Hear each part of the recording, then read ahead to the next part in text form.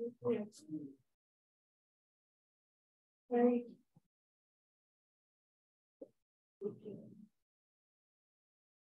afternoon, everyone.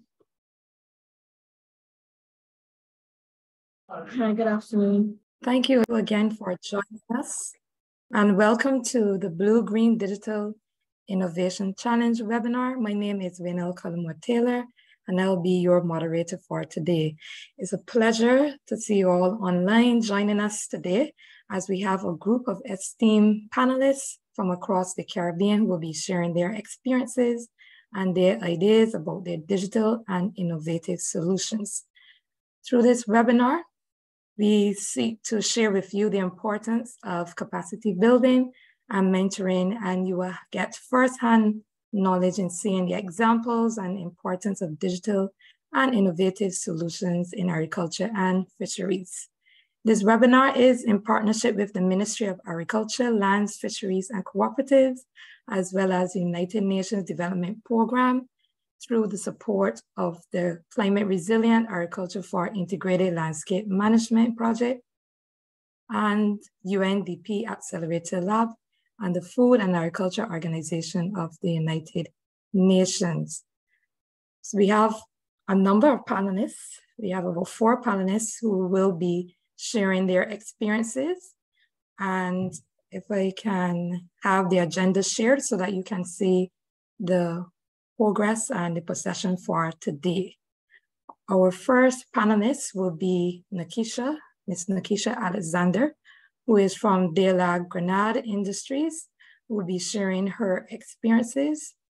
Her presentation will be done by Miss Amana Hosten, who will be presenting on her behalf.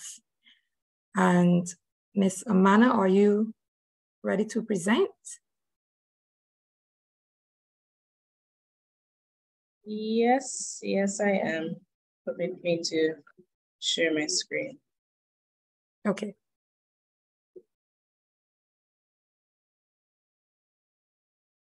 Second.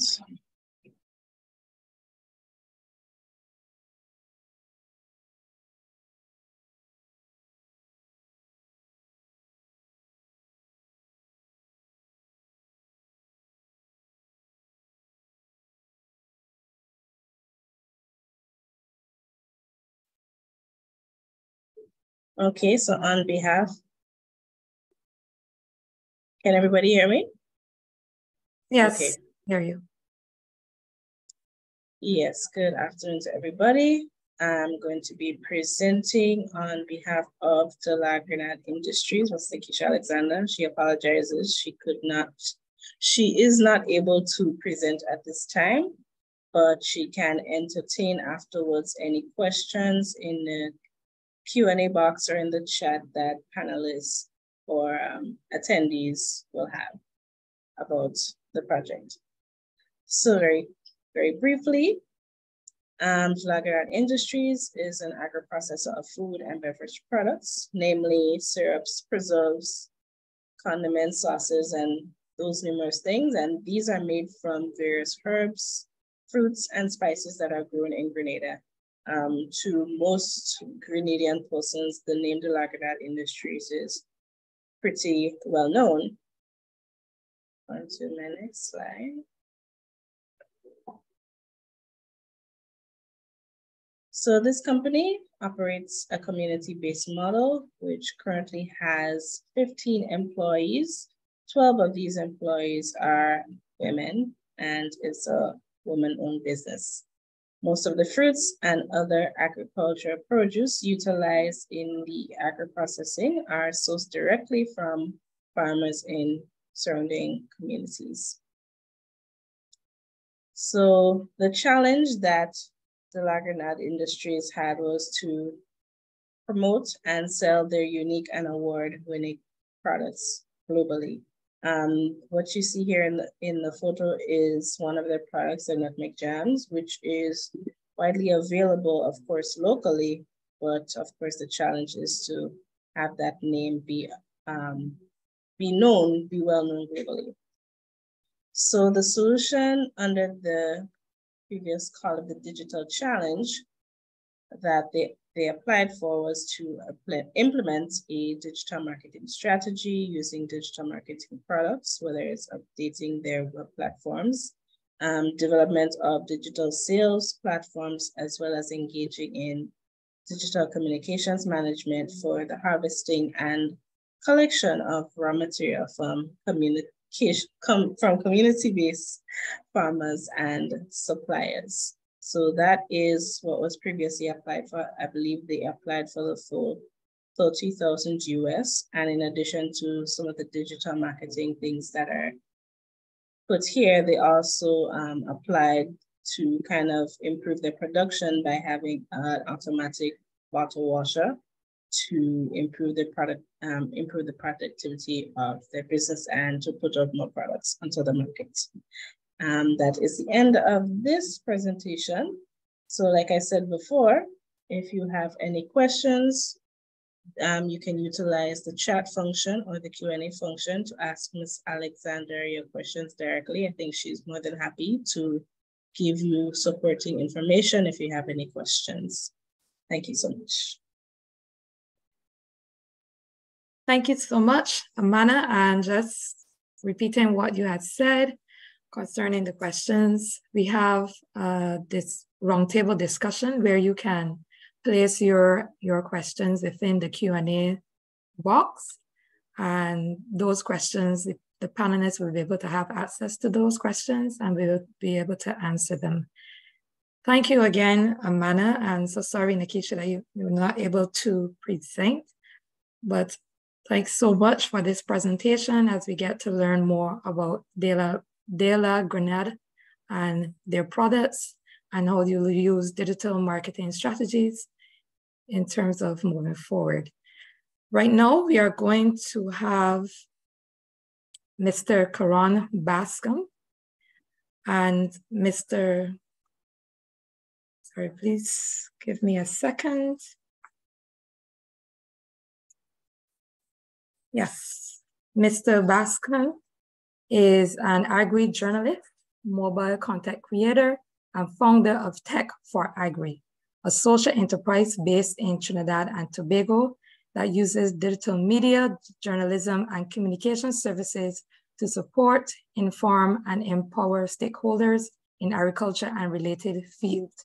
Tech for Agri is the first entity to innovatively use mobile tech, media, and info sharing, being able to connect with ground-level stakeholders as they seek to meet the stakeholders' developmental needs locally within the Caribbean region and internationally as per the nature of their fields. Tech for Agri has a solid foundation, having supported agri-youth as a blog since 2011 and making the leap to social enterprise in 2014. After the creation of the blog, Mr. Karan began volunteering for organizations such as plantwise.org and Global Agricultural Development Initiative. Soon he began freelance work as a correspondent for Fresh Fruit Portal, CTA, Spore Magazine, and Ren Media. Through continued work as a social reporter for conferences such as GCARD2 and ICT4AG, both on-site and remotely, he was able to improve his skills. Further complementing these field experiences, Karan sought out and earned field-based development opportunities with Online News Association and the International Federation of Agricultural Journalists. These experiences and more allow Tech for Agri to offer services in social media consultancy, development training, journalistic work, mobile video production, and facilitation services. Over time, its founder, Karan, has advocated for youth through service as a past president of the Agribusiness Society of UWI, country representative and steering committee member of the Young Professionals for Agricultural Research and Development, YPARD. As the youth local representative for the steering committee of the Global Forum for Agricultural Research, GFAR, among many other roles. Karan is also an alumni of the Young Leaders of the Americas Initiative Fellows, a professional development program by the U.S. State Department.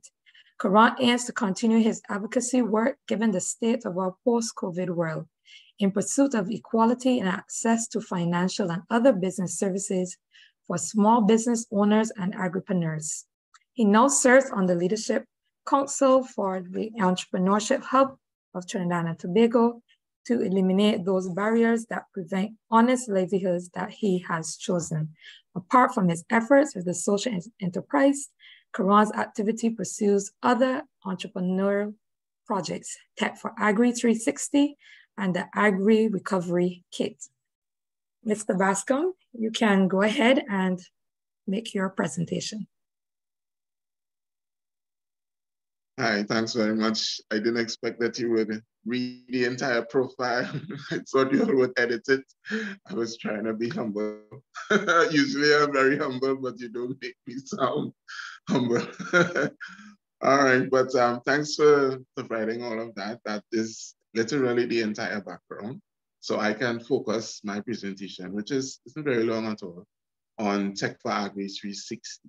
So what it is that I was asked to provide you all with like real life examples. So the challenge I've had, definitely, I mean, all of that sounds nice, but I've had to do those things in order to build the business and to build my organization, because there's this fear of technology and digital locally. And I would assume it's the same in other parts of the region. So what we are saying is that we really were pushing something that was useful before the pandemic came. And now that we have pandemic and all of its effects, everyone is all talking about digital transformation. But now we have an advantage, having spent 11 years pushing this work that nobody wanted and people still are afraid of, and still don't know how to use effectively, to say we really want to assist and contribute to our agri ecosystem and to make sure it's healthy, that we have space for young people to come in, that we have our products and our resources being used sustainably to produce the best products and services that could then be exported. You know, that's our overall, we want a sustainable system for all. So we are building this field in media, journalism, and communications in the agriculture space and related fields. The challenge with that is that you, as a business, you need to have your revenue streams. And because of the COVID, we lost some of our revenue streams. So we would have done a lot of work outside of the country, as you heard when I explained, and we lost all of that with COVID. So we needed to make sure that we had more stable revenue streams, and this is where Tech for Agri 360 came. What it is we are using immersive media and our agri-journalism skills to create a unique learning environment. So we are using 360-degree video, which allows you to see in any direction. And how it works is that we use our mobile devices and other tools to create the videos, and then we send it to your phone. And then we utilize something like this, which is, oh my goodness, I don't think you can see it well. Here we go. I didn't know that would have happened because of the color. Oh, here we go. This is what you would call a VR headset, right? It's a very simple one. And how it works is that you put your phone inside of it. So this is an old demo box we have. And we felt like we could use this technology to not only support our agriculture sector and make it present it in a better way so that people can understand its importance easier and more in an educational but more entertaining way. But also we clearly saw a problem where our education system was being disrupted, and we are seeing where our children were not able to go to school, roads were being destroyed because of floods and flash flooding and all of this climate change that we're having. And then anytime somebody coughs, you know, that's it, everyone has to stay home, somebody has to quarantine. So our school, like our whole economy was being based on school. People were clamoring for school to come back. It came back, and then it was just disrupted. Following that, we had thousands of dropouts. We had people just not ready for exams because you've spent 2 years behind. So we felt our project, which was initially meant for the agriculture sector, had a space in the education sector. And so we pivoted and sort of built it. We were already part of STEM facilitating at secondary schools, and we were already testing it there. So we just said, okay, let's go full into education. and just have agriculture as a base and our STEM fields. So I have a video, I've sent a link. I guess it could be played now, or I can play it if necessary. And that video would introduce you to Tech for Agri 360, so you have an idea of what 360 video looks like. And then of course you can find us on social media, simply search Tech for Agri, TECH, the number 4, AGRI.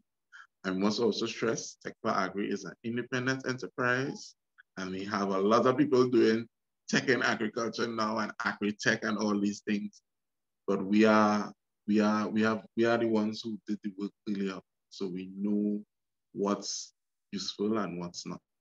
So we want to differentiate ourselves and say we're independent, autonomous, and progressive. So that's where we are going. It's very difficult. There's a lot of sacrifices and there's still instability. But we have a long-term goal that drives us as a social enterprise, meaning that we do want profits. Everyone wants to make money. But we want to say as much as we earn profit, we have a positive impact in society. And for us, this is basically saving the educational sector. We have to update and upgrade at some point. And this is a good way to start. It's a simple technology because it already utilizes your mobile device. We're simply using it in a unique way. So I guess, is the video ready to be played?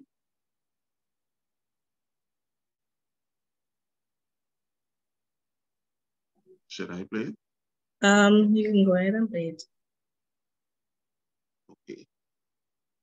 Okay. I would have to, let me just quickly get on YouTube. 1 second, very quickly. Okay, while you're doing that, Karan, just to inform our participants that these are the panelists who are presenting are just examples of what businesses can do as part of the CRA challenge. And so some of the panelists are across the Caribbean and would have been involved in different opportunities to help them develop. So we are just giving you some examples and some ideas of what the different businesses would have done and what you can also do and see how they have gone through the process and the experiences that they would have had. So I just wanted to make that clear. Are you ready, Karan? Yes. Okay, so you can go ahead and make sure that you share your song as well.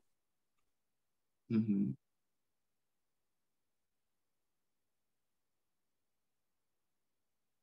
It's asking me about start recording. I was just trying to share my screen.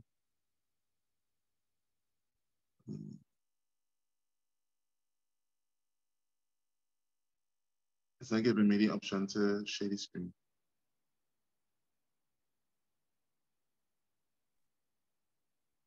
Okay, can we show the video after? Because Mr. Dujon, yes, Mr. Dujon has to make a presentation and he has some time limitations. Yes, so we will let Mr. Dujon.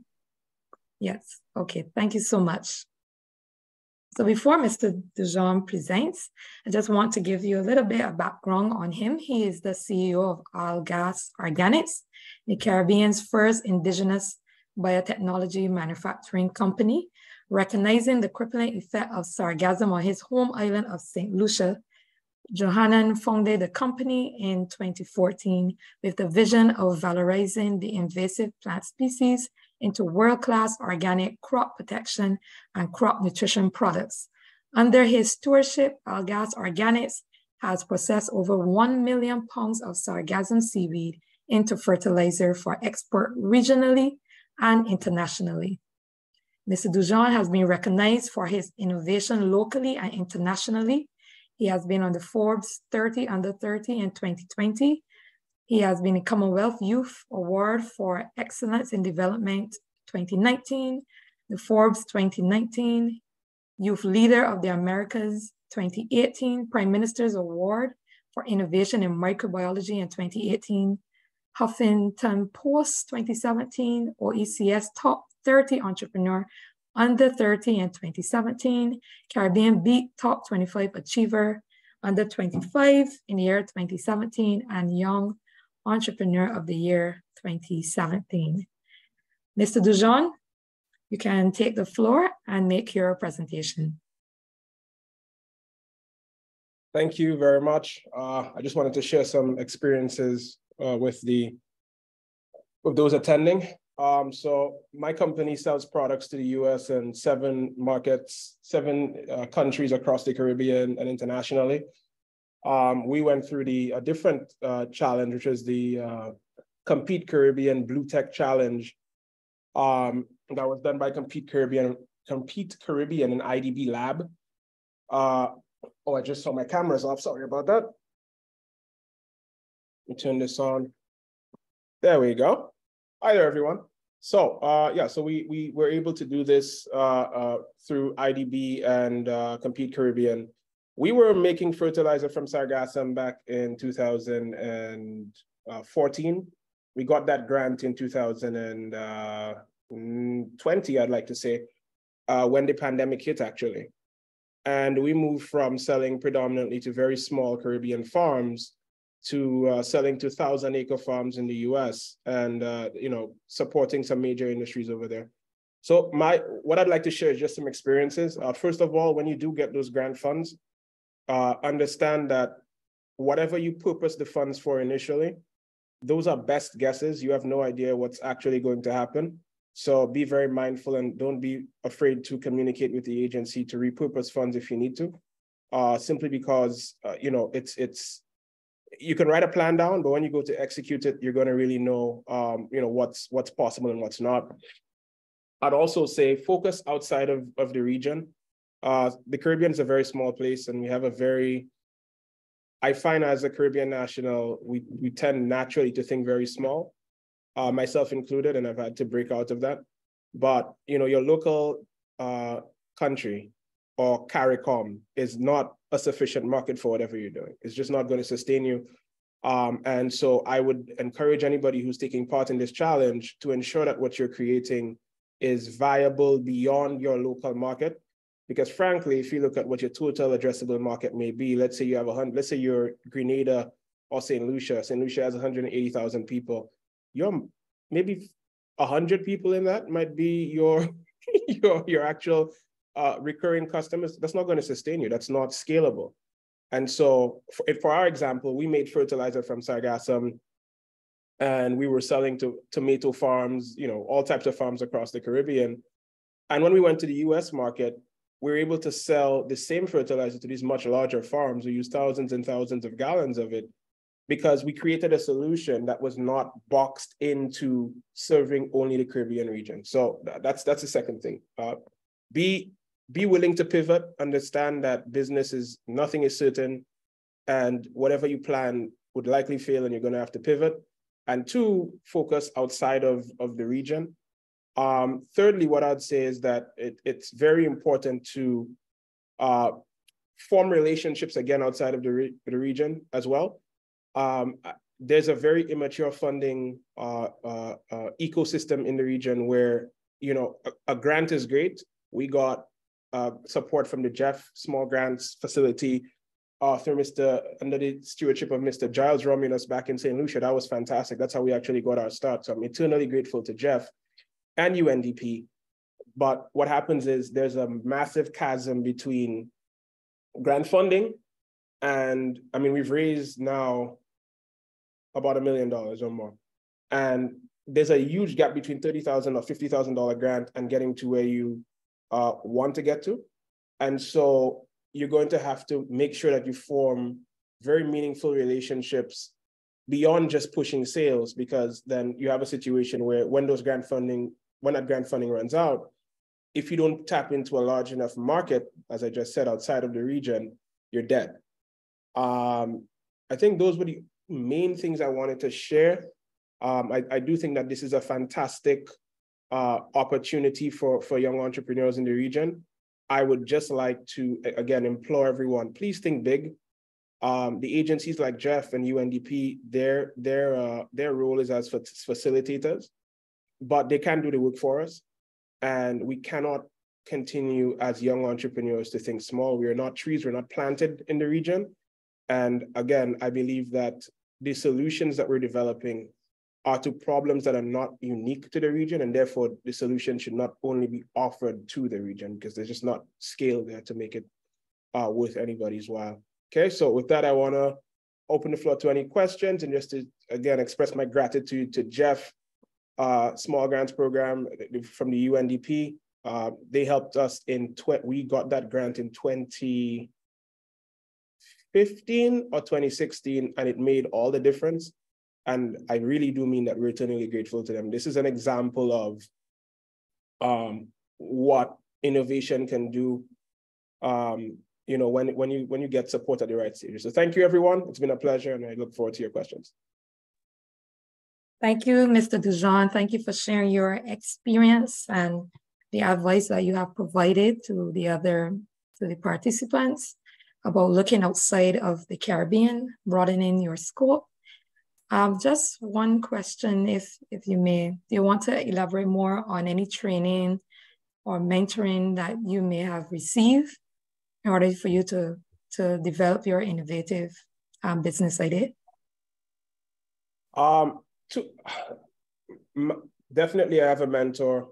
We met on Richard Branson's island, actually. That's a very funny story, but I have an incredible mentor. And what he shared with me that I'll share with you guys in terms of just expanding one's mind: 2 books a month.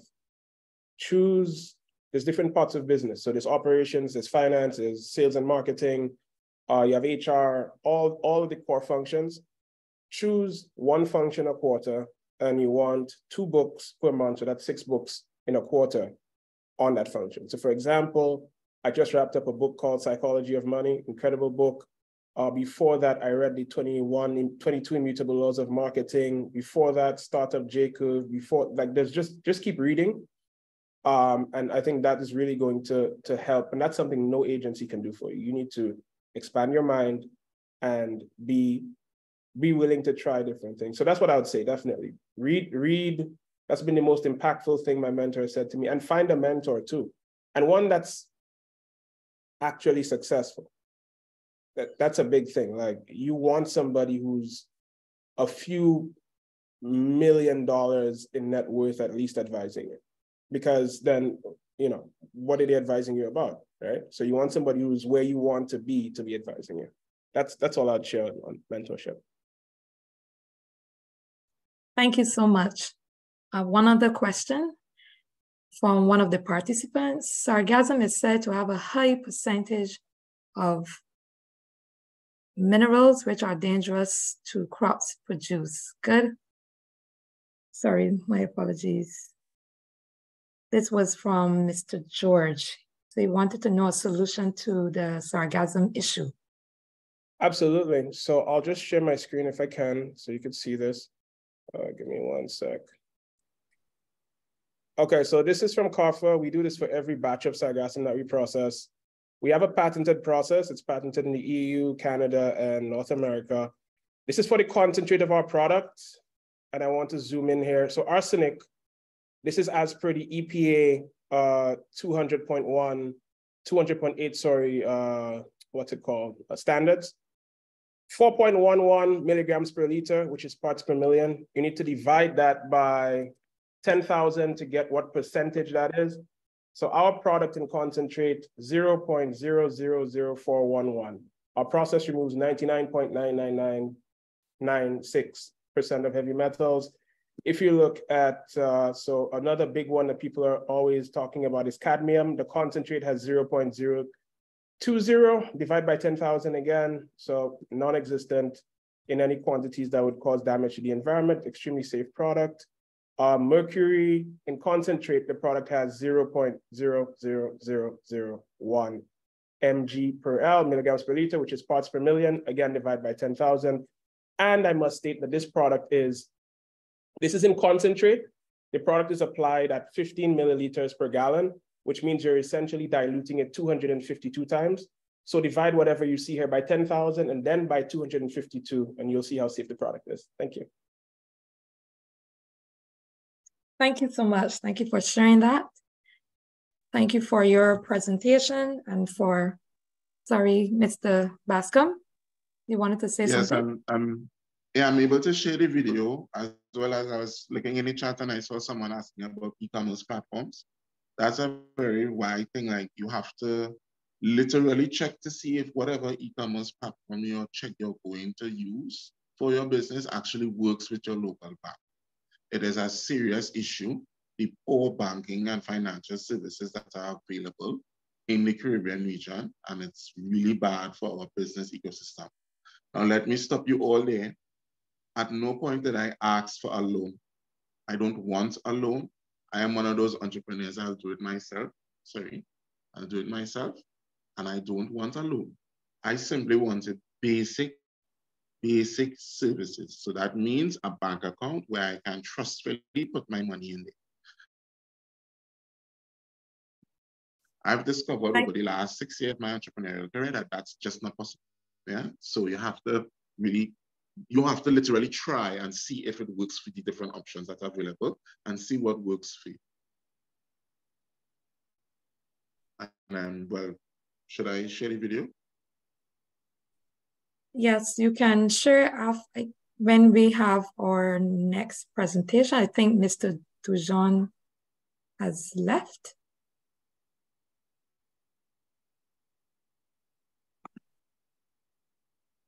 Yes, I think he has already left. So we will go on then to the next presentation, which will be, so we will have the presentation by Mr. O'Brien and Kenny Blanford, and then you can play your video after, if that's okay with you, Karan. Okay, sure. Okay, all right, thank you so much. And thanks again to Mr. Dujon for sharing his presentation. So sad that he has to leave, but we will have our presentation by Mr. Kenny and O'Brien Blanford of Cocoa Valley Eco Farms. They are natural farmers who are extremely passionate about the environment and using innovative systems to improve their farming skills. They love sharing their experiences and knowledge with others with the intention to inspire them to think outside the box to combat the global challenges affecting us. This is a father and son duo, and they will be presenting at this moment. Are you ready to share your screen and your presentation?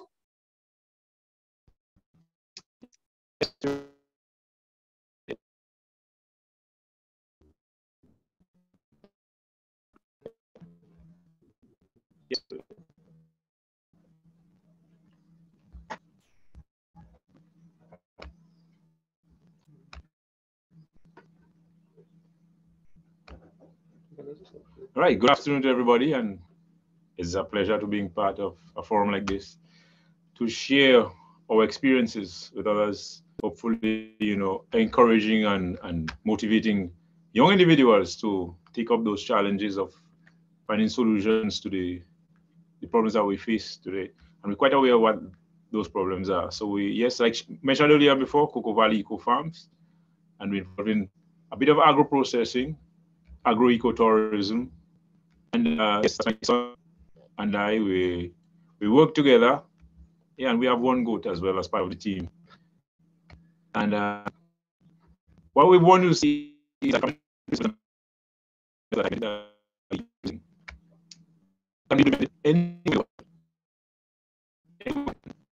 Excuse me. And produce healthy food by simultaneously regenerating and improving. Sorry, Mr. Blanford, your audio is breaking up a bit.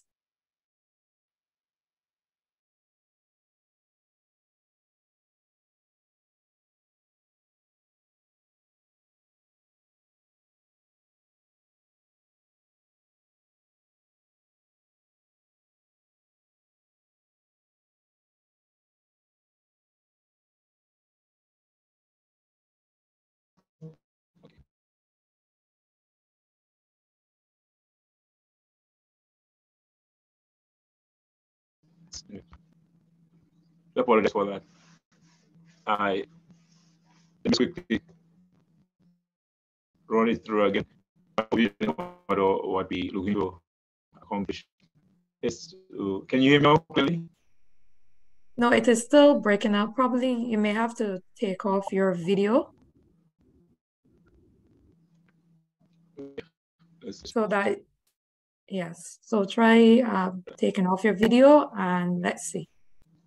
Okay, let's hope that works. Yes, you're sounding a lot better. Is it better now? Yes. All right, thank you. I apologize.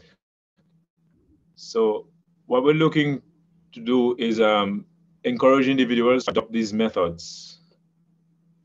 And they can be implemented anywhere in the world, temperate countries, anywhere in the Caribbean as well, as a way of improving our methods utilized to provide healthy foods and to do it in a way that encourages the natural environment to thrive as well.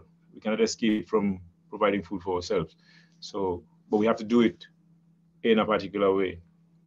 And we started doing this for ourselves after reconsidering certain things. But we're hoping that we can be an example to other individuals who demonstrate to them that we can achieve effective solutions to the modern day problems that we have, climate change and all of that. We know what the list is. So we got the problems, the challenges that we face is that I love agriculture in general. I also love tourism, but the conventional methods that we were utilizing at the time were not, I would say, it was not cutting it. It was very difficult, and we had to be dependent on external sources to support our own business, and that can be a challenge. Anybody who's involved in business knows that if the individual that you have to source your raw materials from or anything like that, it totally affects your business and you're dependent on somebody else. But and the pandemic caused us to rethink, our strategies and our way forward. So there were disadvantages to the conventional farming, environmental degradation, and the lack of resilience to pest and disease. It was labor intensive and inconsistent in the raw materials and inputs. The cost of fertilizers and other inputs were rocketing. And we had to face those challenges. So we came up with, I had that brainchild in mind for quite a while now, but we actually really entered it and started implementing it a few years ago. And we've seen the benefits. We've seen the benefits of doing that. And it made the farm totally eco-friendly. The healthy environment and the food was healthy for us. And it made the farming a pleasurable experience. It reduced the labor cost and our carbon footprint, our ability to source our external, totally eliminate the external sources for inputs like fertilizers and fungicides and weedicides and things like that. We cut that out, so the cost of production was much, much less. It almost, I would say probably, I wouldn't say zero, but it's really, really significantly lower. And the products and services that we use as a farm, also doing agro-ecotourism, the quality of our products are much higher and they are much more marketable. So for any individuals who are looking to tap into or do something innovative, you look at your circumstances and try to come up with a solution for those problems. In the process of doing so, one of the things is to actually look at what you have at your disposal without having to get too complicated. Start simple. Some of us may be fortunate enough to probably be able to get a loan or get a grant from some institution or something, but then it's always good to start off with something on your own. When you can start on your own, then somebody can help you build on that. And when you do that, you keep it simple, you focus on the things that you have around you, and you utilize them as much as possible. And there are things that we sometimes overlook that are right at our fingertips. And you never actually thought of them, of improving our lives with them. Sometimes our general perception of things that we have around us is that inferior. that for some reason that is a notion that is plaguing us. And we need to realize that there are a lot of valuable things right at our fingertips. We just have to think outside the normal trend and see what we can do with those things and build on them. So maybe if we have any more questions or we take questions afterwards, we could accommodate those questions. But that's basically it. And O'Brien is going to complete the. Yes, so thank you. My name is O'Brien Blanford, and as a continuation to what my father and co-partner just mentioned, establishing a business is very important. It can be very challenging, and especially when you're in a time where most of the operations that you do can be hard, they can be failing. What you have to try and do is create a new solution to your problem and specialize it to your specific area, which can be very easy to do if you simplify the way that we do certain things and we pinpoint our specific problems and look for simple ways to combat those challenges. So for us, the digital tools will not involve, or most of the practices and innovations that we implemented on the farm, they were not digital. But however, we had to make sure that we created a system that when we did implement future technologies and digital innovations, that this system was properly grounded and that it would survive upcoming tests. Like you have things like climate change, you have the pandemic, for example, which affected our farm, which helped us to see that we needed to make some drastic changes to the way that we farmed. But also, what we were able to do as a result of that was after we got that system in place, we were able to implement some innovations. And one of them you might see on the photo in the screen there is a solar dehydrator. And what that does is it takes the produce from the farm and you can dry it, and then from there you improve your food security and you improve the value of the products that come from the farm. So that's one of the innovations that we decided to implement. And also moving forward, as we further venture into the business, we also have an Instagram page that we use. So we use the internet as an innovative way to reach our audience, to market ourselves as well, but also to share the knowledge and the love and the passion that we have for farming with our potential customers and also our fellow farmers as well. And in the future, as we continue to improve, we're also using another innovation, which is a website and a website builder. And all those simple things which we may not have considered before, they're very significant in starting to build sustainable businesses and businesses that can withstand the tests of the future that they're going to have. So we encourage everybody to, when thinking of their innovation, to try their best to simplify it, to look to the root causes of their problems and start to build and create solutions from the base. Because when you have a proper foundation and a proper solution at the start, then anything you add up to it can continue to help you to improve. So I'd like to thank you for that, and we will not mind taking any other questions.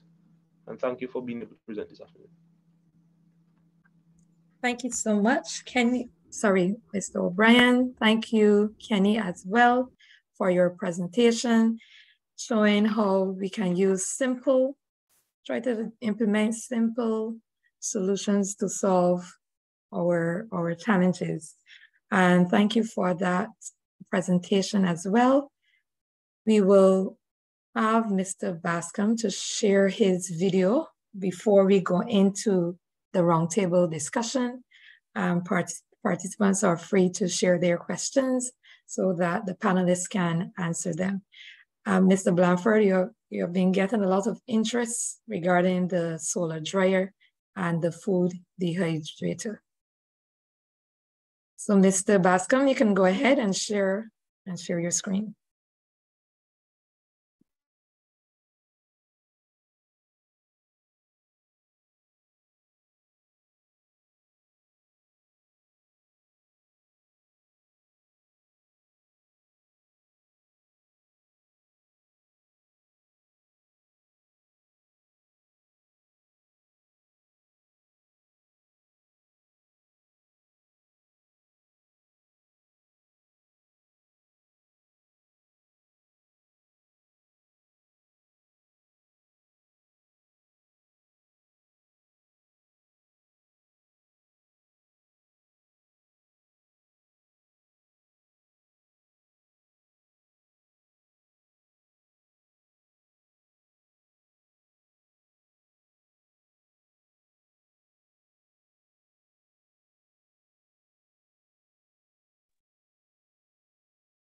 Mr. Bascom, is your video playing?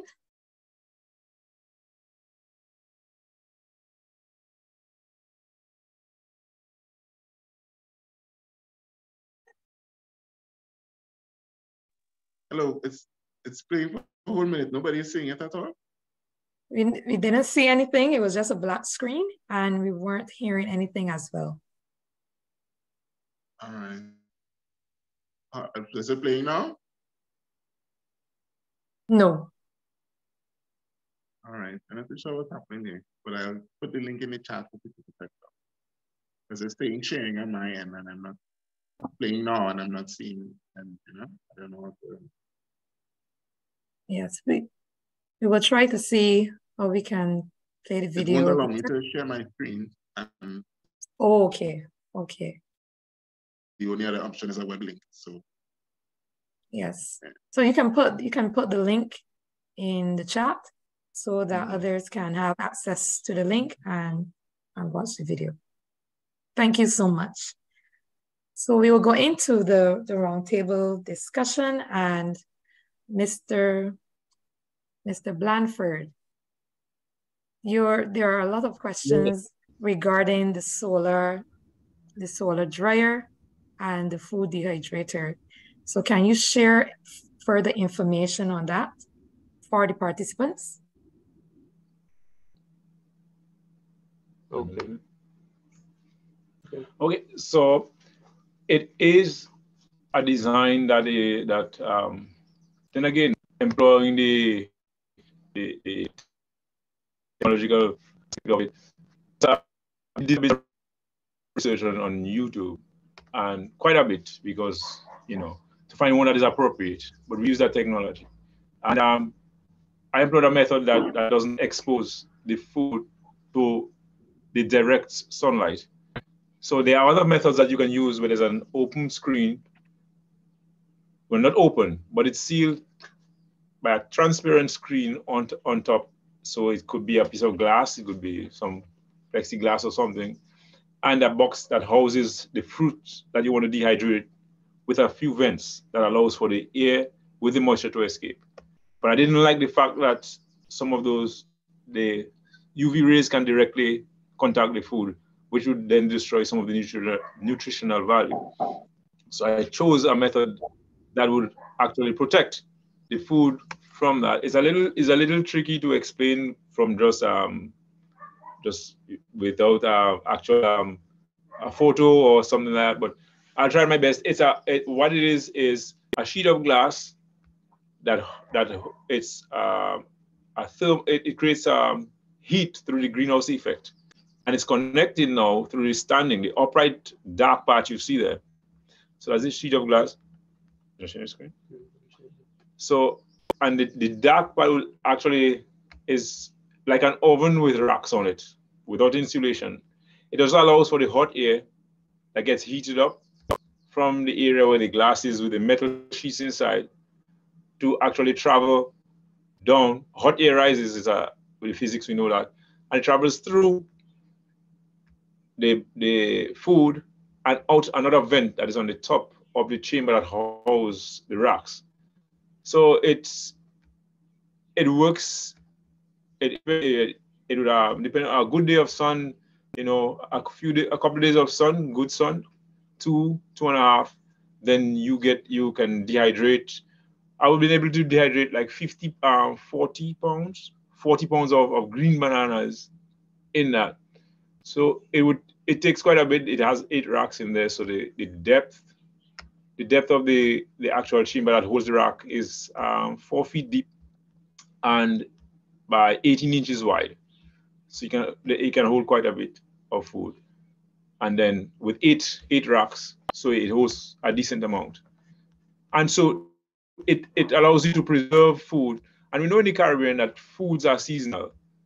So when you have too much, and everything is dumped on you at the same time. So you find innovative means and ways of adding value to the food that you have and preserving them, which allows you to extend the shelf life. So that's what it's really, about. And so we The local materials are not really expensive. They can be sourced locally. And well, it takes a little bit of skill to put them together yourself. You know, you have to, you know, do some math, do some calculations and so on. But it's not impossible. It's not the easiest method designed for the solar dehydrator. You have to think it through. But it's an effective one. And I like it because it doesn't actually destroy the nutritional content of the food using that method. So I hope that satisfied the individuals who are curious about it. If I can explain or expound on anything, I'd be glad to. Thank you. Thank you so much for sharing that. Just one other question. Did you have any issue that you encountered in trying to fund your implementation of the solar dryer, or other innovative solutions that you would have been implemented? Did you run into any issues in terms of sourcing the funds? I'm gonna let you know a little bit of information. We started with which is what we have. In terms of receiving funding, we haven't received any external source of funding yet for our innovations, for what we do. I solely depended on my farm through conventional farming to take care of my family and whatever bills and whatever is associated with that. But my wife been a great help, subsidized the income that we receive, you know, to take care of the family. While I made a little bit of a sacrifice in deciding to go through that avenue, because there was a period of time when we would not get any income from the farm per se. And we just being realistic, these are the challenges that we can face sometimes. So for the younger ones, maybe you do not have that responsibility yet. That would be a good time for you to you know, make certain decisions and take on the challenges. But I do some outside work as well, you know, to help support the financial aspect of that. In terms of receiving any external funding from any organization or anything, that would be welcome, but that has not happened yet. So we just started with the basics that we had and see how we can utilize them, because there's a lot of things that we can do with the little that we have to start.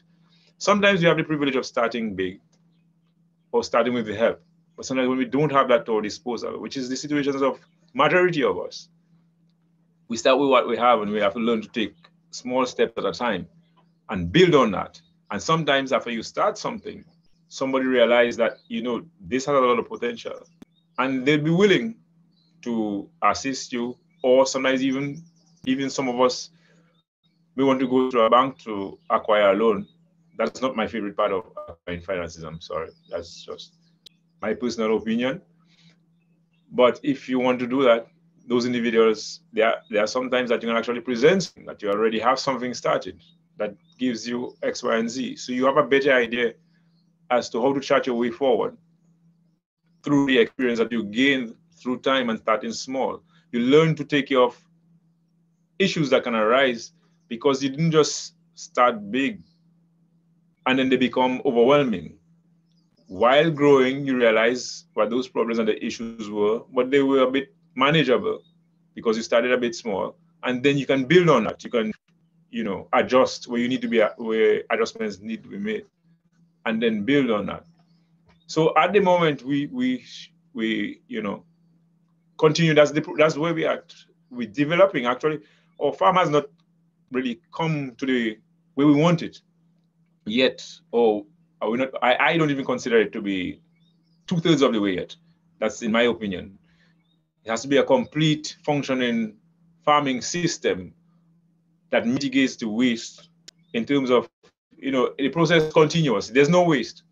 One waste from one animal becomes food for a plant, or, you know, you utilize that and their system that works. So that's, but we're starting where we're at now, and we just continue to build on that.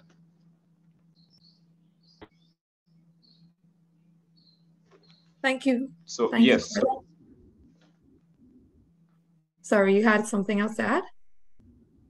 No, I just realized my camera was off, so I just let you know that I'm done. That's okay. Thank you for sharing that and showing how you had to use your own funds, building from the bottom, starting from the bottom and building up. Thank you so much for that.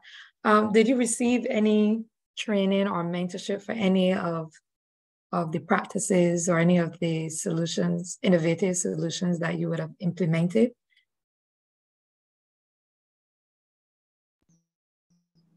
So I've been a tour guide for quite a few years. You're working in the tourism industry for quite a long time, and also being a farmer for quite a bit of time too. And off and on you receive training, but excuse me. Honestly, most of the training that I've received, I taught myself. I educated myself concerning a particular subject or the field that I wanted to dive into through the internet. Honestly, the internet is free school. It is free school. And then when we receive that knowledge, that information, what we did was I would acquire that knowledge from a university professor. You have people like Elaine Ingham, who is into regenerative farming based in the US. And you find them, and actually you are actually listening to a university professor giving a lecture. It's university education. You didn't pay for. You sat in your living room and you receive that. That is at our disposal as young individuals or anybody. You can tap into those sources, digital again. That's where it comes in. So I love doing research and I love experimenting. So when we take the information, I take different bits and pieces of information from different sources, and I find the common denominator. I put them together and I experiment with them and apply it to my situation. There were certain adjustments that we've had to make concerning, when we made certain inputs on the farm. The thing is, initially, I didn't realize that it was so important that to recognize that microbes and fungus, they multiply really rapidly in warm temperatures as compared to temperate regions. I didn't make the comparison, but when I received the information, which was based on tests done in a temperate country, I had to adjust that to my conditions. So from experimenting with those, then you realize that your process happens 3 times as fast because of the temperatures. So all those things that we had to take in consideration, but actually the education part of it was actually based on taking information. You go on the internet, you do the research, you apply what you learn through experiments, and then the results you get, you pay attention to that, and you have to be very observant. Thank you.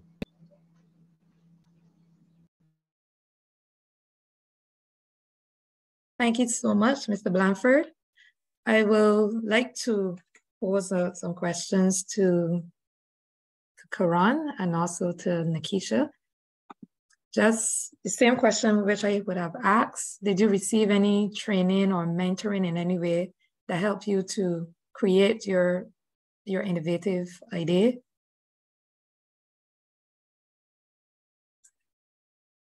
Karan, you're still muted.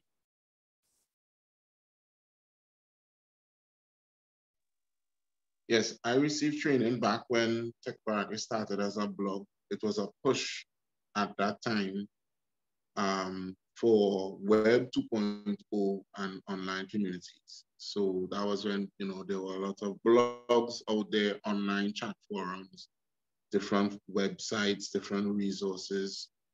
Social media was just starting to get to be a global trend. And I always had that interest in social media, and I couldn't really find any avenues locally or regionally to assist me, but an organization called the CTA, Technical Center for Agriculture and Rural Cooperation, had this training in Web 2.0 and social media skills and things like that. And I did it and I did well. And at the same time, I helped myself by listening to one lecturer who was the better lecturer amongst all of them for my master's exchange program. I did the exchange program twice and I never even finished the master's. That's to tell you that I realized, hey, this master's may not be that useful. I got this training. When I did the exchange program, I did courses in, at the time, it was called print and electronic media design. So, you know, it was way before Photoshop and all these other things. So I really was able to catch the training when it was happening. It was very widespread, but I was one of the few people that would apply to these things. And I realized after becoming a winner, and you know, I earned my way to the exchange program. I learned a lot, and then I became a winner in this block competition. So instead of going home to Trinidad, I went straight from the USA to South Africa and met other young people just like me doing the same type of work, realizing that there's a whole career in agri-journalism and communications. And I just continued to pursue it. So I know that getting grants and finding support is very difficult. But when you are doing something good and you are putting yourself, competing with others around the world, you get good at it. So we would get opportunities every, like 2 or 3 opportunities to travel every year for a few years that really built my exposure. And we did those things in other fields. So not just agriculture, you know, we have journalism networks and, you know, media networks. I have networks where I work in advocacy at the high level, and then networks where I work at the ground level, because I'm an agri-journalist and I need to talk to the people that are being affected by whatever particular problem in order to report on it and so. So this training was what started me off. And that was like self-encouraged. I did this myself. So when I had that, I did it, tried, and I got this reward of expanding my brain and expanding my knowledge. I felt like this was the best avenue for me because I was not satisfied with school. There were not any job opportunities. And I really did not want to go along with the general, you know, somebody like me is expected to have specific roles in society. So I must be a security guard because I'm big, you know, and that, you know, I must be in the services. I don't want that. Right now in Trinidad and Tobago, they're offering 4% to the public services, and one by one, people are just taking it. The services are taking it, and I don't want that. So I want a livelihood where I know my work is contributing. So if I know as a journalist that they are starving because they don't have jobs or they can't take care of themselves properly, then my job is to spread the knowledge so that you can take care of yourself properly and create your own job. Yeah, so that we don't have that self-dependency syndrome. That's very, very permanent. It's very, very, very heavy here in Trinidad and Tobago. I don't know what it's like in the other islands because I don't live there. I visit the other islands, but when I visit, I have fun. I don't usually talk about, you know, what super problems people may be having at that time, unless I'm with. Yeah, so it's a challenge here to see, still push your business despite having these types of positive training experiences where you have the skills. It's like a double-edged sword now. You have the skills, but because people are afraid, you are now seen as a threat. So it makes it difficult for you to bring your stuff forward, especially in my realm where there's a lot of technology involved.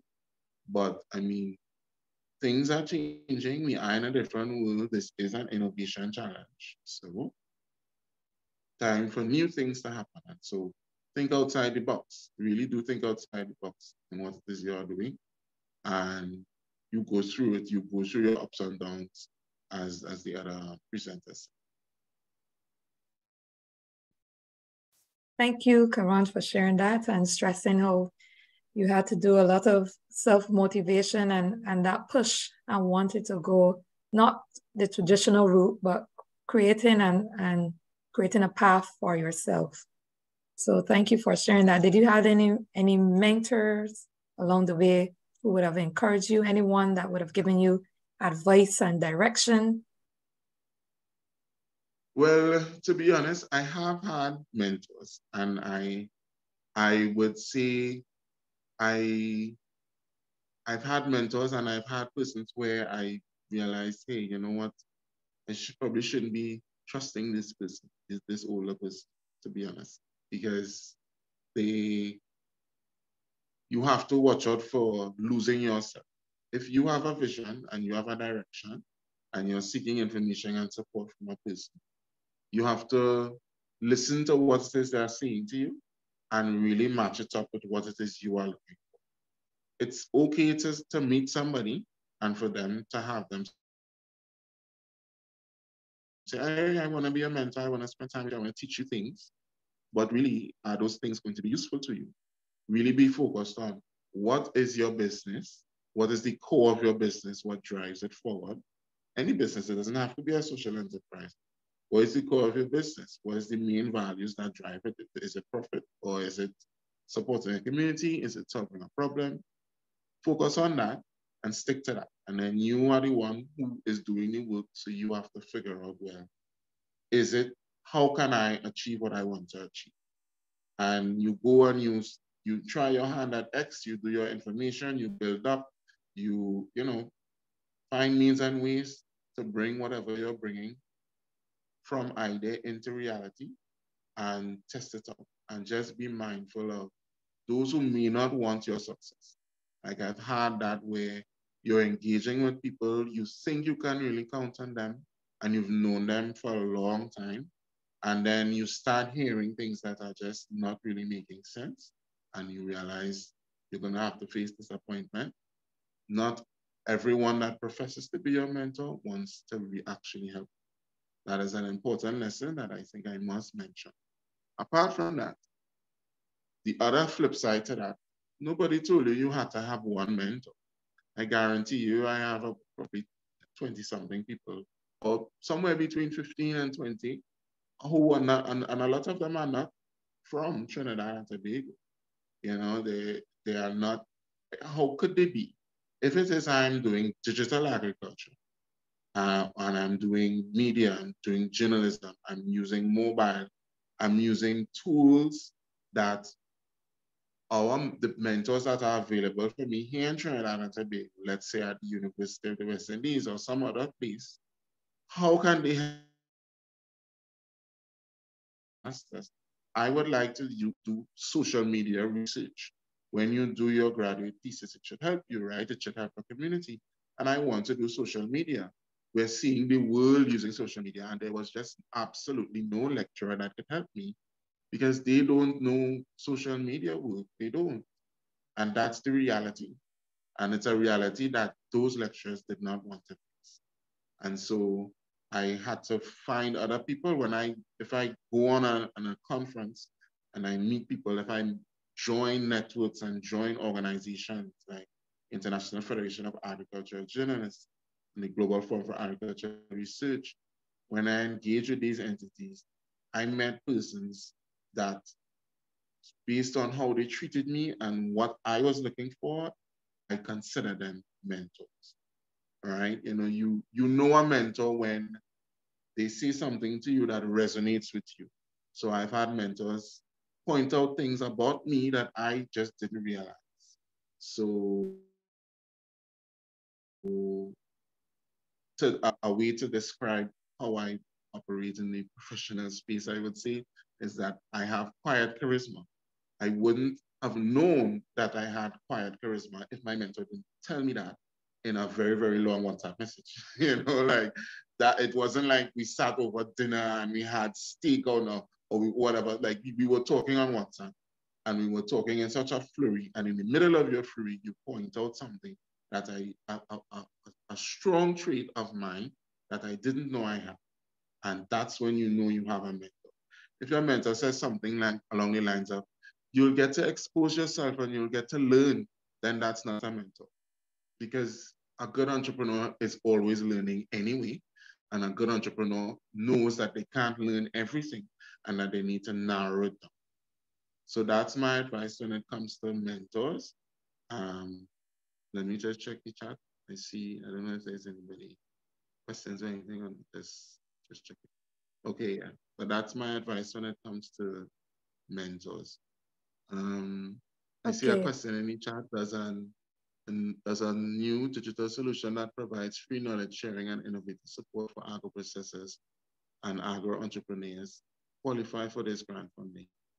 I would guess it does, but I'll let Winner answer. But I know it's a competition, so you have to apply and see. But Winner. Thank you, Karan. Thank you for sharing your advice and also sticking close to your core values and pushing what you want to see out of your business.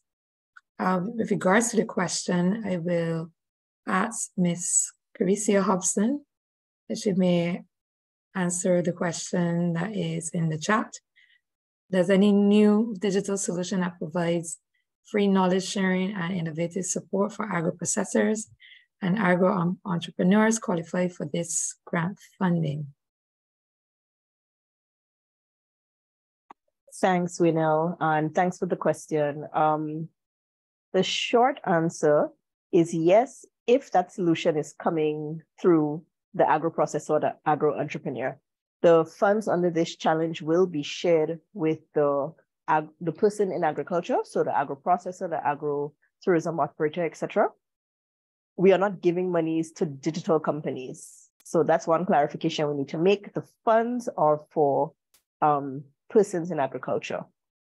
We are encouraging those persons in agriculture to make partnerships with persons who have those digital solutions, run digital businesses, and that is where that fund sharing will occur. But the funds will be transferred.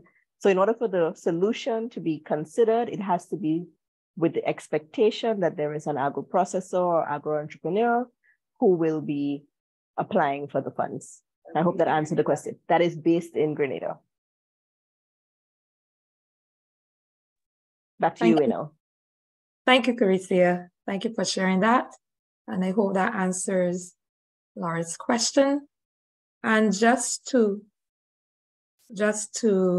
share what Nikisha had regarding the question of mentoring and receiving training, she had built on her personal experience and mentorship from directors within De La Grenade Industries.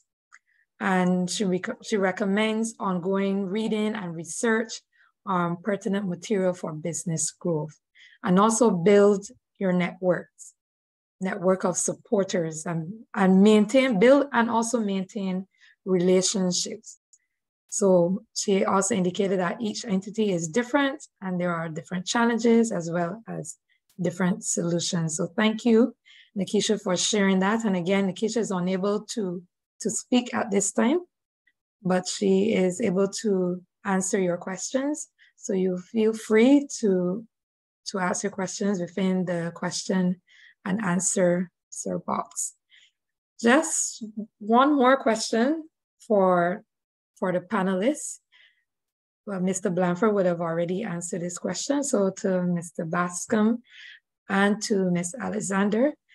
So what issue did you encounter in terms of funding your innovative solution, innovative or digital solution, and how did you overcome? How do you overcome this issue?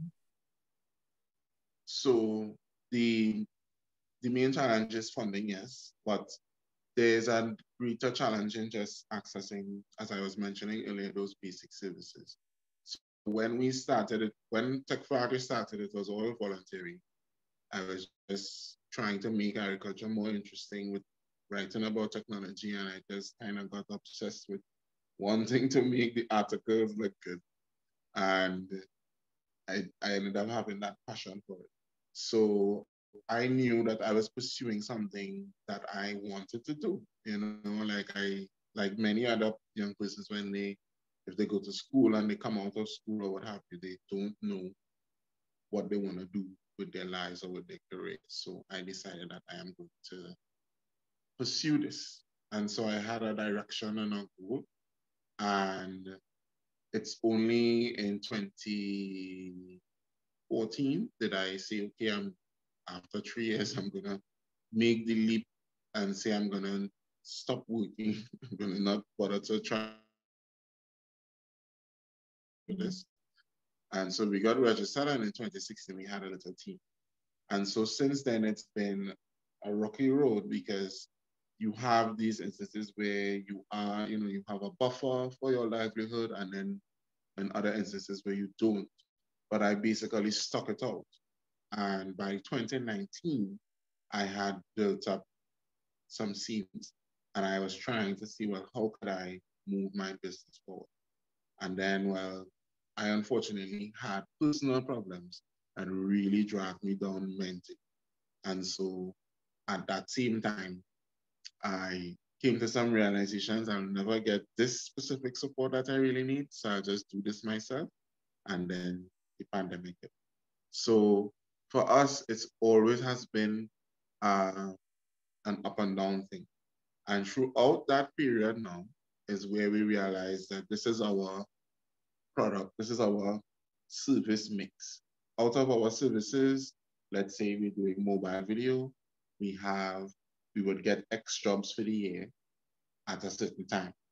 So let's say out of 3 months for the year, we would get jobs that would, cover our bills and cover our livelihood, etc.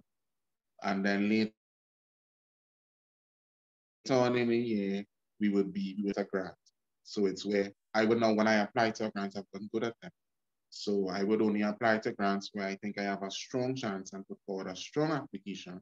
And that's still a lot of work. You would probably end up doing about 5 to 10 grants for the year. And you probably have only real chances of winning 2 of them. And so we were fortunate that every so often we would get a grant. And these grants would then really give us a little buffer to deliver work, produce work, and then earn from it again, etc., etc. So we still have that capital issue. It hasn't gone away, to be honest.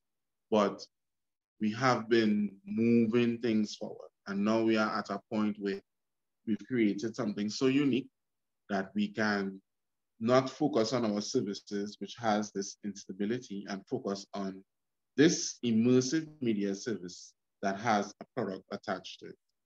All right, so this headset that I showed you, we actually have a product that comes with a subscription. So it's a whole different ball game for us. We are able to not only make that impact on a mass scale, but really and truly have a stable revenue stream.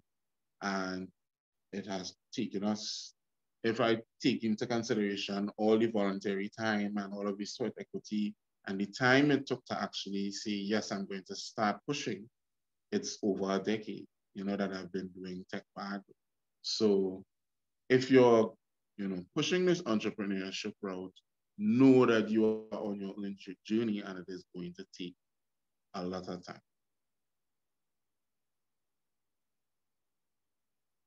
Thank you, Karan, for sharing that and sharing that you have to stick it out. And the journey is not an easy one, but it's a rewarding one, because you have created something from the ground up. Yeah, so thank you for that. So we will wrap up this session.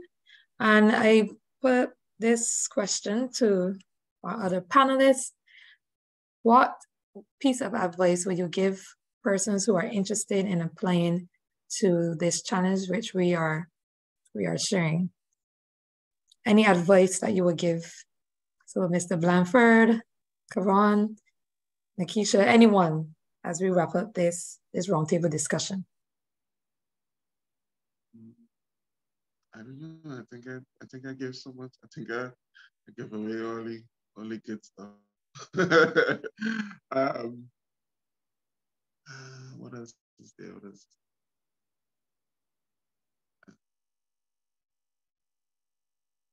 I really want to stress that I don't know how it's something that I take for granted.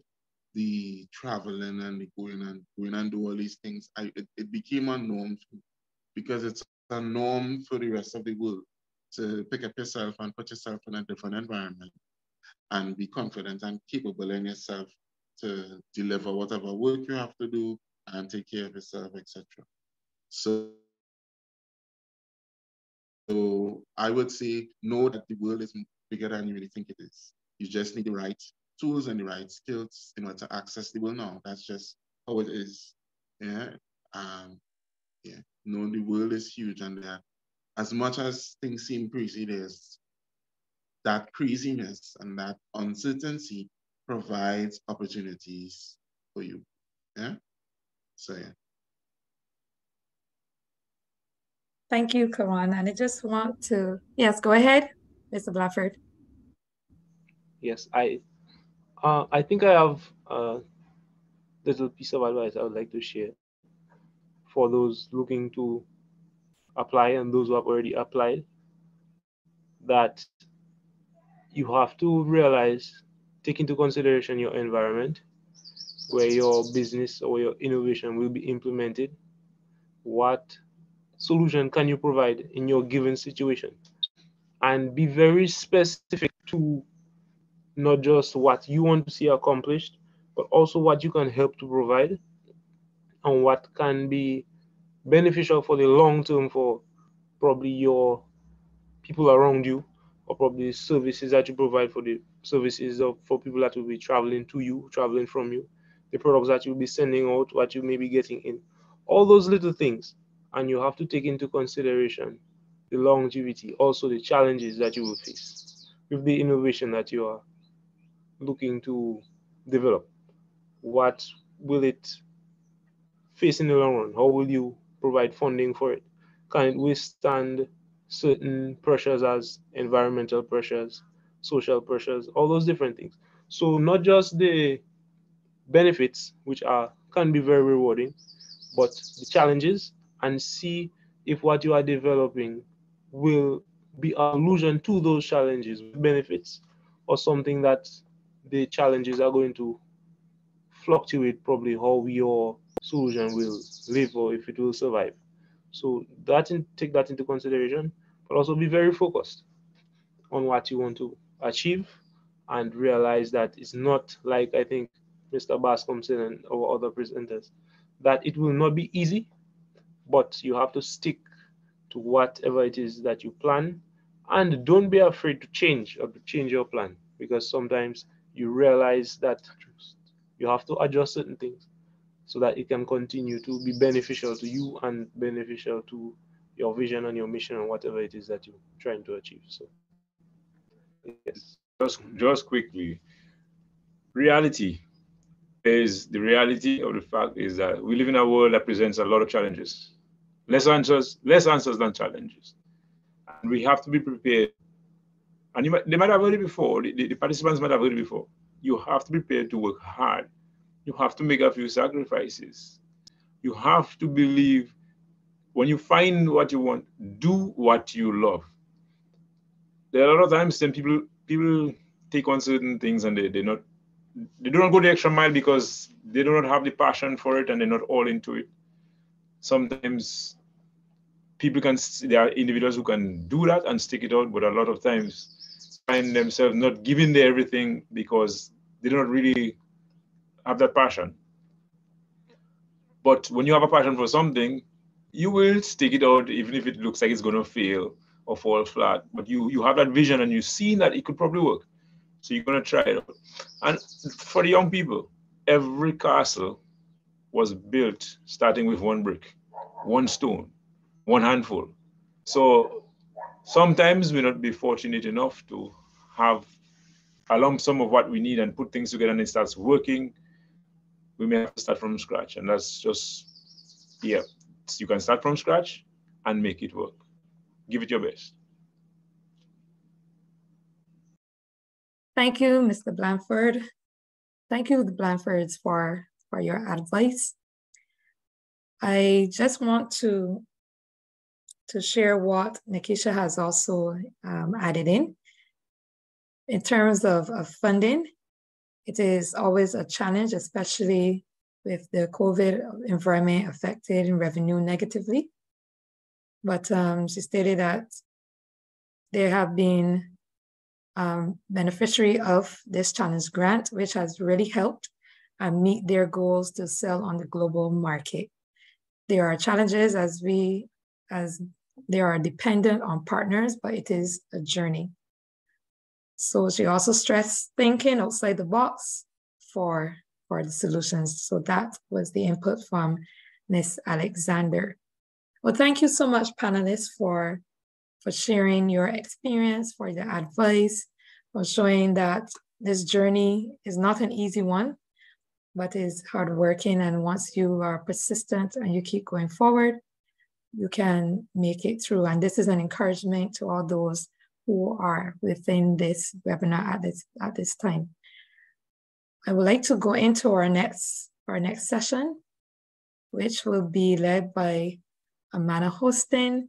She'll be making presentation of the requirements and closing dates relating to this challenge. And before we go in, I want to share some questions that we have received. Mr.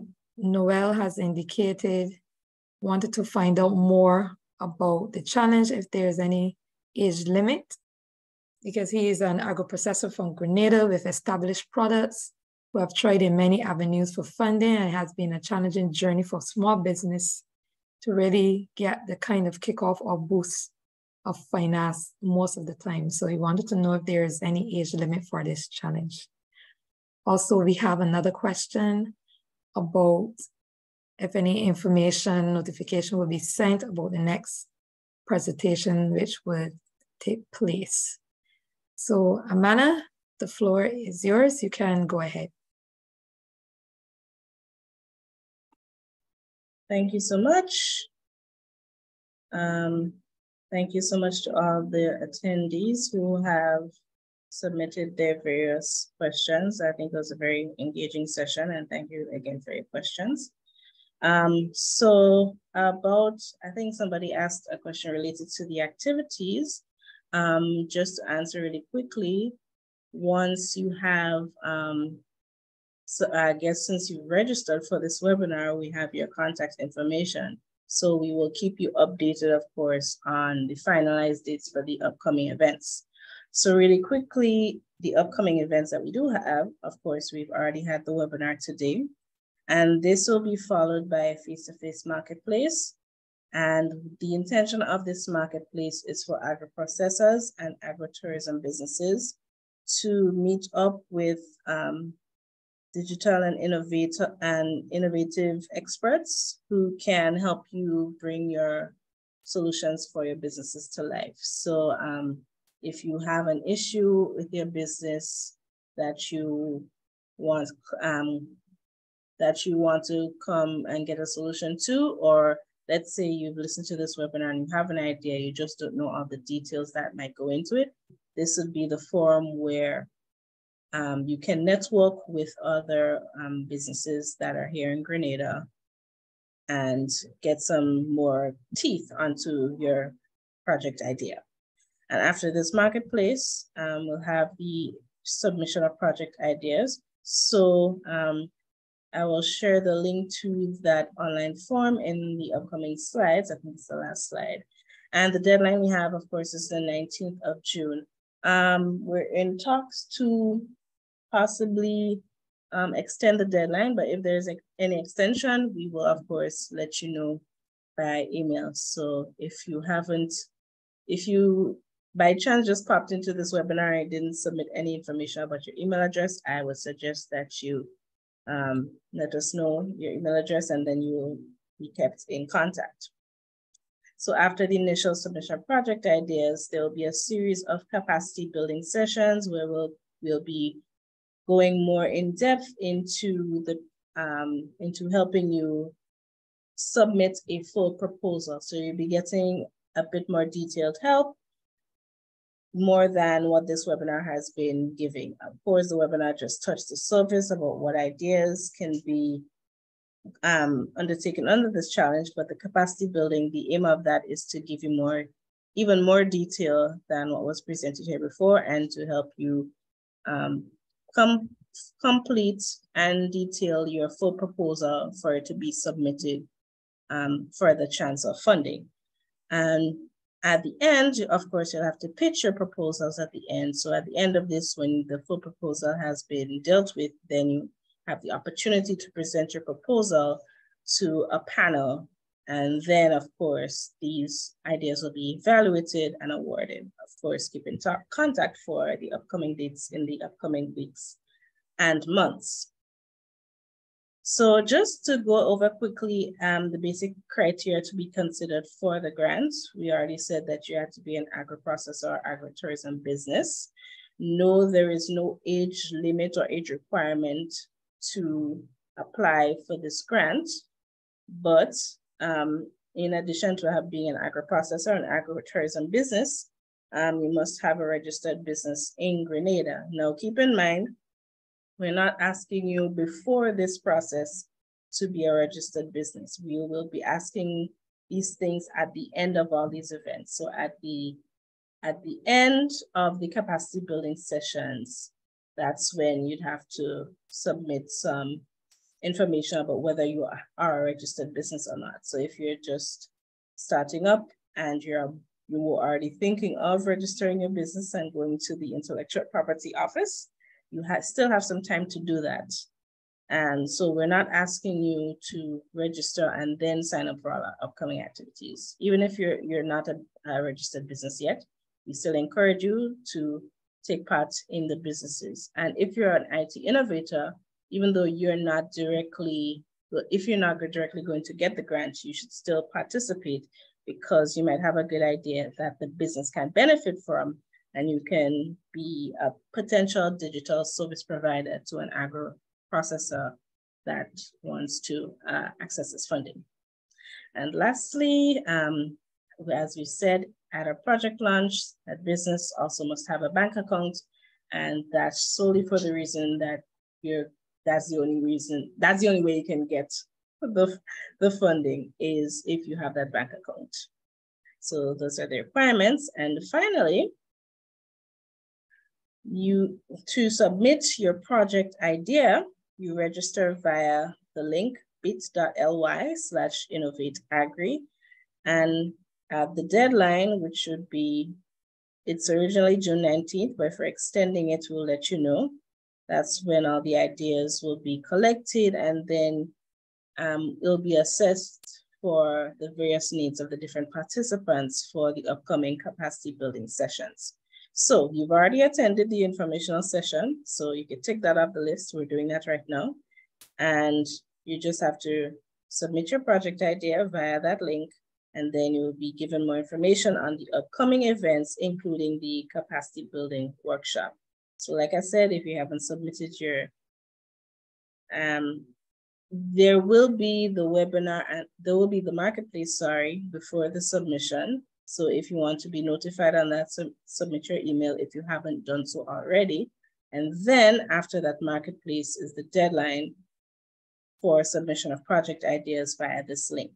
And after that, you'll be notified as to the capacity building workshops.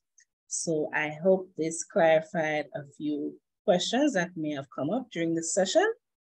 And I thank you for your time. Thank you very much. Thank you, Amanda. Thank you for sharing that information. So participants, you are informed of all the upcoming events and how to register. Now I will call on Ms. Carissa Hobson to provide a vote of thanks.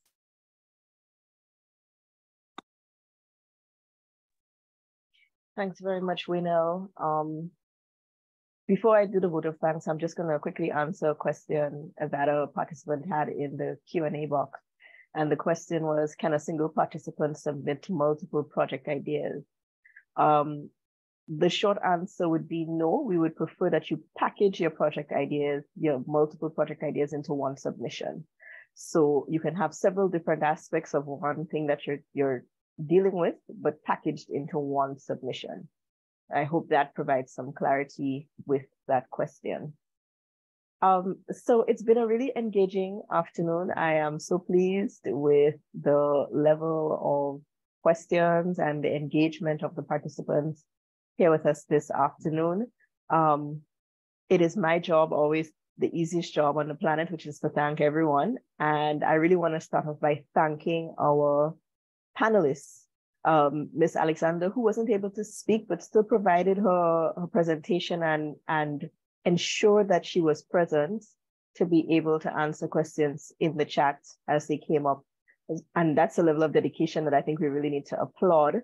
Mr. Bascom, Mr. Dujon, and the Blandfords, I think, we have a nice cross-section from the region, and we really appreciate everyone's response to the call to participate here this afternoon. Our intention really was for these presentations to help stimulate ideas of what potential solutions could look like for your various enterprises, and to know that you are not alone, that everyone is in the same boat trying to make it. So we really, really want to thank the participants, the panelists, for joining us this afternoon and ensuring that you were available to provide feedback on questions, etc. I cannot not thank our wonderful moderator, Ms. Winel Colomo-Taylor from the FAO team. She agreed to assist us with this activity, and we are really pleased. I think you did a fantastic job, Winel, in terms of moderating the information and ensuring that the participants hopefully felt as though they were able to get what they needed out of this webinar. Building on that, thanks to the teams at FAO and UNDP. So there are several persons behind the scenes, and I will not attempt to call the names. Suffice to say that this challenge is a collaboration between the United Nations Development Program through the CRA project, the Climate Resilient Agriculture for Integrated Landscape Management project, as well as the Accelerator Lab based in Barbados. The CRA project is based in Grenada, as well as the Food and Agriculture Organization of the UN. So we have been working really hard. There's about 15 of us who've been meeting regularly and doing our best to ensure that we are able to design something that is useful for you, the potential applicants for this process, and to ensure that at the end, we are able to actually award all the funds that we have available to businesses and help yourselves in the ways that you need to. Thank you to the attendees. I think my last check, I saw something like 36 or 37 persons in attendance as the highest number at any given time. So I really want to thank you for making the time to come out this afternoon and ensuring that you got some additional information. I am sure that you still have questions, and we are willing to answer those questions as they come up. We have an email address. You can always shoot us an email if you have additional questions and you feel as though it was not answered in this webinar. But as Amanda pointed out, we also have the upcoming marketplace, and that's an opportunity to have even more questions answered in a face-to-face capacity as you engage in trying to build out or at least come up with some of your ideas. I think that the only other person or group that I need to thank is the Ministry of Agriculture and Lands, Fisheries and Cooperatives of the Government of Grenada for allowing us the space and the scope to do what we need to do and encouraging all persons to participate. They've been sharing the information, and they are very much involved in helping us bring about this challenge. Like I said, we have quite a bit of funds, and we'd like to ensure that we are able to disseminate all of it. So we thank the ministry for their partnership on this and their continued support on this activity. I don't think I've missed anyone. If I've missed anyone, I sincerely apologize. But do know that we are still grateful in our hearts for all the work and support that we've received. If you check in the chat, you will notice that there is a link. We are asking for the participants to provide us with some quick feedback on how you think this webinar went. We want to ensure moving forward that we are always improving and that we are meeting your needs, and that whatever we are doing with this challenge is actually responding to what you, the persons in the field, in the agriculture field, require, and ensuring that we are able to support the persons who are in the digital field to be able to see themselves in the agriculture space. So your feedback is invaluable. We would ask that you take a few minutes as you leave this webinar to fill out the little, very, very, very, very short feedback form. And I think that's it from me, Winell. Thanks everyone for attending. We look forward to seeing you in person at the next event, which is a marketplace. And we look forward to receiving your submissions. Back to you, Winell. Thank you, Carissa. And you have been provided with all the necessary information. So go ahead and apply to the challenge and take note of the upcoming events so that you can participate and obtain further information. Carissa has said all the thanks. So thank you for coming on, participating, and thank you so much for this interactive webinar session. So this brings us to the end. Thank you again and have a good afternoon.